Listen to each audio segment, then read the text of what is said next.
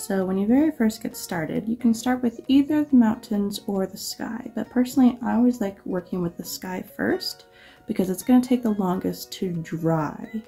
You're going to be starting off with really dabbing some water on there.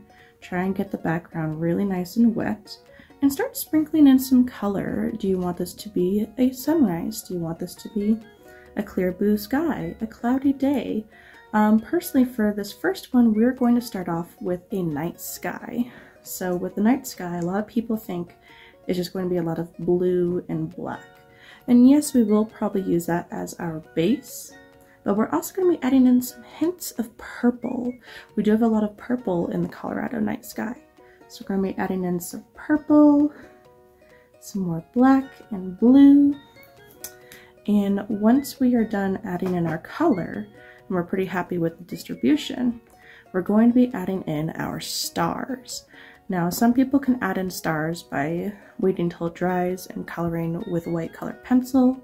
You can use white paint if you have white paint, but again, you want to wait till it dries.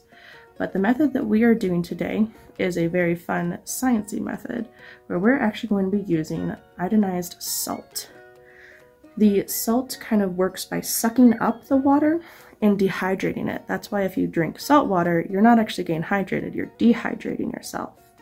So we're going to sprinkle some salt on, and that will cause the water in the areas where the salt has fallen to dry up and create a really interesting pattern.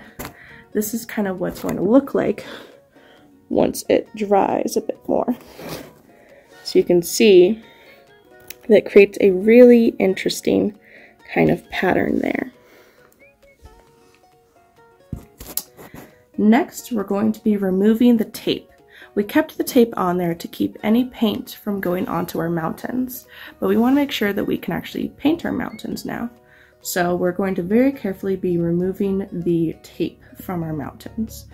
If you try and rush this, you might end up with a few little tears. A few little tears are okay, but you want to make sure that you're not pulling too hard or too fast. You don't want to tear too much of your paper. And it's important to remember that the edges, the tape are wrapped around the edges, so you want to unwrap the edges while you're working.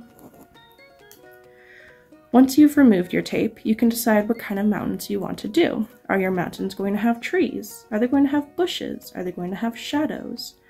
I'm going to go ahead and start adding just a few sprinklings of trees in here, because trees kind of help make the mountains a little bit more 3D, and they show perspective. The closer the tree is, you're going to make it bigger, maybe more detailed. The farther away the tree is, the smaller it's going to be. And that's showing the perspective of your landscape. I might even add a little bird in here just to kind of show some wildlife. I'm going to pick a cardinal because it's a nice pop of red and warm color amongst all of these cooler colors of this kind of cool green and these cool blues and purples. Once I've added all of the detail that I would like, I'm going to add some shadows to the mountains. I like to do this after adding some of the trees because, again, the further something is away, the less detail it actually has. So by adding the shadow and the water on top of my trees, it causes a bit of a blur effect. They become less sharp, and so it kind of also forces that perspective. The closer something is to you, the more in focus it is, and the farther away, the harder it is to kind of discern. Once you've added in your shadows, you can add a bit more detail to your trees, give it some trunks, give it more pops of color, and then at the end, you are done. You can wait for it to dry, and once it's fully dried, you can actually sweep off any extra salt that you have on your picture and just toss that in the trash.